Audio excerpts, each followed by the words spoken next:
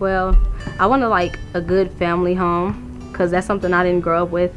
There's been a lot of drama with just stuff that happened because my parents made decisions in the past and stuff like that. And I chose to stay abstinent because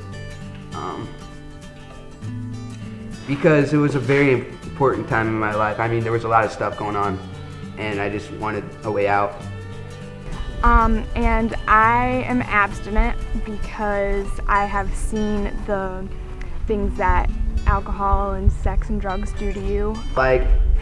There was struggles, and I seen the struggles between my mom and my dad, not getting along. I'm like, what's going on here? This is how all families are in America, and I didn't know that there was such thing as abstinence because my biological father is an alcoholic, and he abused me, and he just really did not treat me well my whole life. I just didn't know. I thought there was no such thing. I thought every mom and dad never didn't get married, and if they did, they got a divorce and stuff.